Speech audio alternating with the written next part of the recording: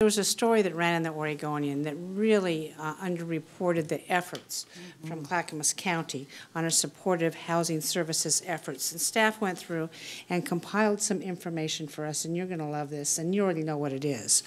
By the end of April, we will award $6.175 million to community-based organizations and nonprofits to implement the local implementation plan, as you mentioned. For the first 3 quarters of the program, we have spent $2.1 million.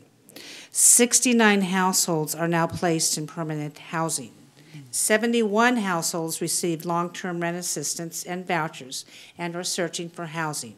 152 households are assigned with ongoing supportive housing case managers and on their way to their housing needs.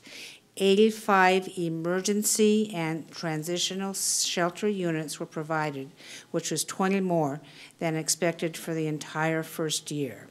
And this is with most of the tax money had not come in yet. There has been a delay in collections of tax revenue. That's the nature of the beast, so we can't help that. But thank you, staff, for providing that, and Commissioner Fisher for bringing it up.